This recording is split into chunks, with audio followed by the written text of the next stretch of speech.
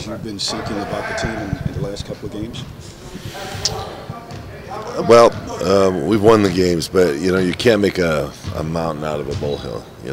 Things look great or bad depending upon wins or losses in this game, and a lot of what we have to do on the merit of what's being done out there, not just the score. So, it's good to win a game. Still a lot of movement to make as far as coming back to the way we have to play. Phil, when this month started, do you look at the schedule and say we should go? No, you don't do that at all. Why not? We have short-term things. We go real short, four games in a week or 5 games in a week. We just go from that standpoint. We don't go about, and we talk about gaining some momentum, and when you do, you can put together a win streak. But not about what a month might bring or anything like that. Well, this is a week where you play 4 games this week, and you play 4 next week, something like that. So a lot of games. Is that good for this team? Do they need to play more games? I think so. We have obviously back-to-backs, and some of our guys are just doing personal kind of physical work. Mars getting work on his shoulder, which was a residual effect from last night's fall, and Andrews. Was he falling on the shoulder? Or he fell on the. He fell on his elbow, but his shoulder took the blow. Andrews working on his free throws and things like that.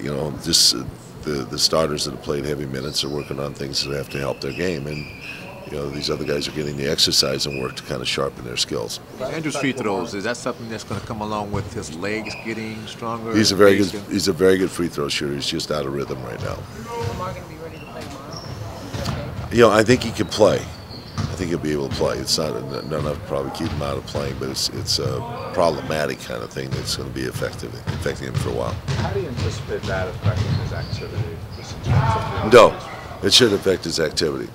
The only thing, it's obviously something that is about reaching, shooting might be affected because of the length of a shot, and the follow through.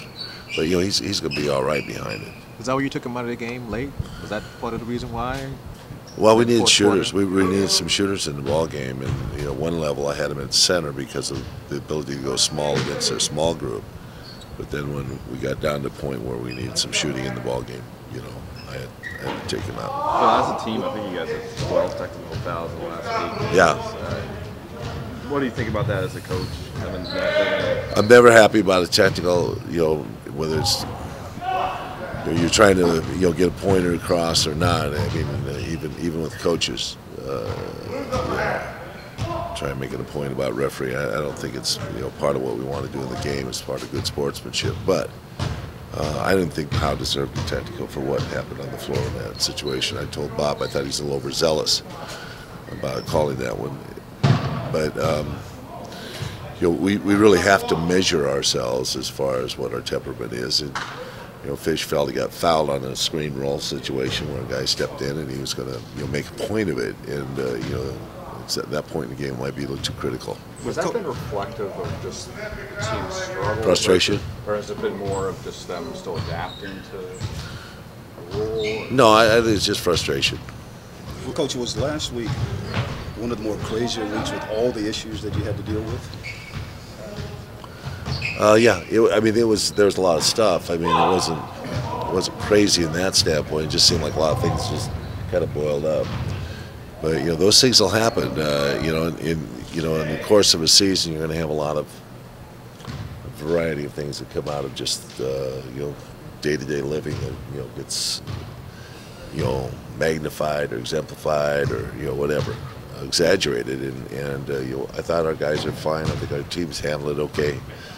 I'm not happy about the way we played the game the other night, but we're starting to be a little more unified, I think, as a group.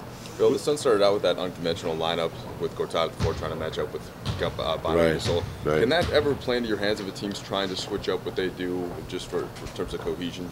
Well, we'd like it. I mean, we'd like that to happen because it takes the team out what they do. But the other effect is that we got trapped into playing a defense against the big guys, and as a result, gave up a lot of three-pointers in the second quarter, and a big second quarter because of it.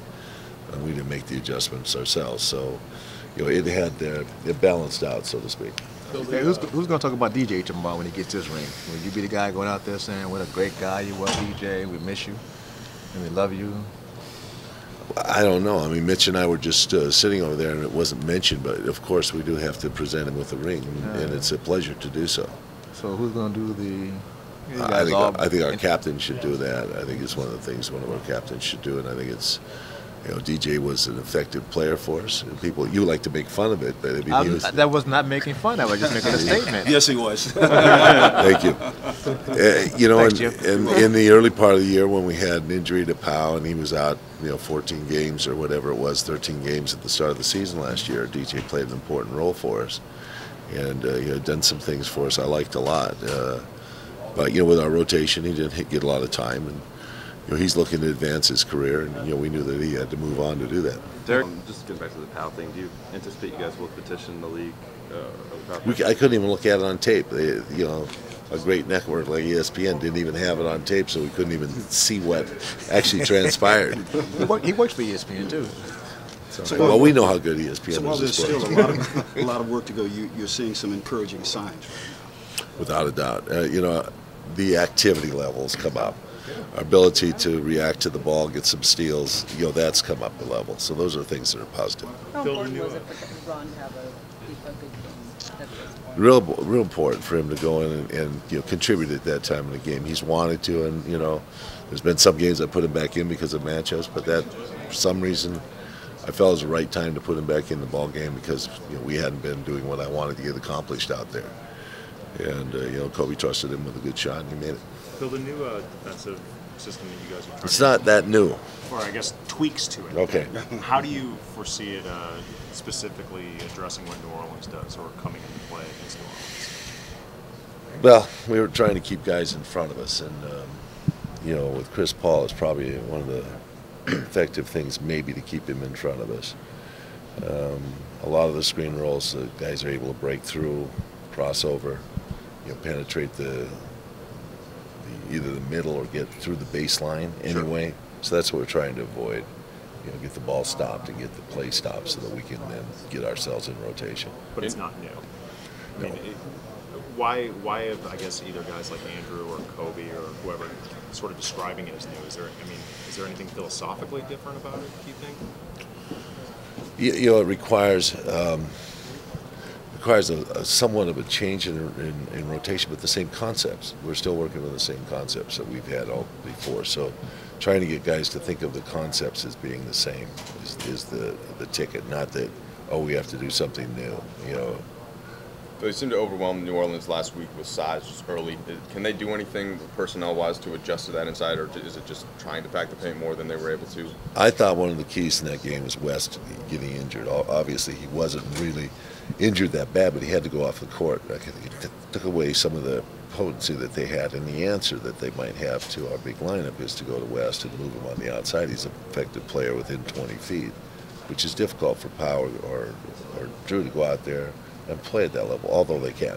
How about defensively, though, for the Hornets? That's going to be a problem. That's what we wanted to present for him, and I think we got some things done. I thought it was Andrew's kind of coming out situation for him, and hopefully we can get back to it.